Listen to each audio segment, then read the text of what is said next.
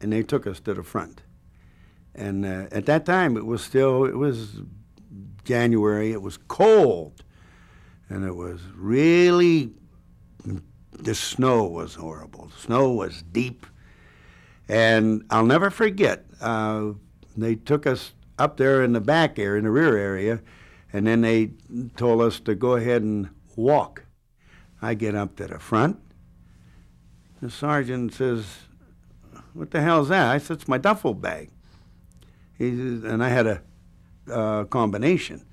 He says, "Give me the combination before I shoot it off." Some big burly guy from Steubenville, Ohio, Ole Jawanick. I'll never forget him. And I looked at him and "You're going to shoot it off?" I says, "That's my clothes. Give me it." And I'm standing there and we're on the front. He takes it and turns it upside down. He shakes it all out in the snow. I'm looking at all my stuff, my personal belongings, my picture of my girl, and all have fallen on the snow. And my shoes fell out, my extra socks fell out. I'm wondering, what the hell's going on? He says, "All right, pick up." I says, well, he looked at my shoes first. I had extra pair of combat boots. That's them kind of strapped around your ankles. He says, "What size them shoes?" I says, 10. He says, "That's my size, give me them." I said, "Give you them?" I says, "That's my extra shoes." He says, "You don't need any extra shoes." I says, "I just was trained that I got to have extra shoes." "You don't need extra shoes up here, pal. You carry what you wear, and you ain't got no space for shoes." I looked down, I said, "Well, what about my socks?" "Wear them." I said, "Me, wear them." "Put them on." He says, "I got 4 pairs of socks on."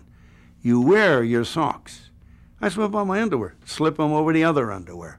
So while we're standing there, you know, and I'm learning about keeping warm, I looked out over the hill and I saw there was a bunch of guys sled riding. And I looked, I says, "Hey, Sarge, I don't want to ask you nothing." He's upsetting my bag. I said, "Who the hell's all them guys over there sled riding?" He says, "They're Germans." I says, "They're Germans, why ain't we shooting them?" He says, "If we do, they'll shoot back."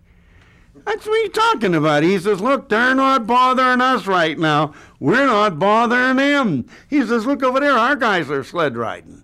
It was far enough away. See, the bulge had simmered a little bit, and they weren't fighting, and we weren't fighting back at that time.